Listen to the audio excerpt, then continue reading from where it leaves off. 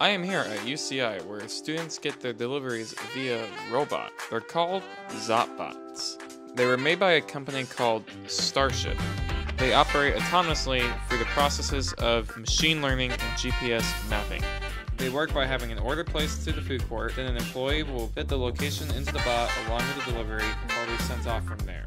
The how does it not run into things? Well, they have an array of ultrasonic sensors and cameras that when they detect an object, the bot will either freeze or move around the said object. So now that you know how they work, how do the students feel about them?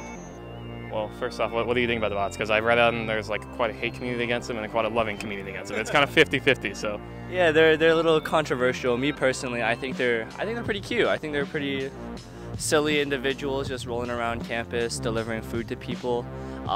When I used to use them while I was dorming here, they sometimes the food came in like a little jumbled up.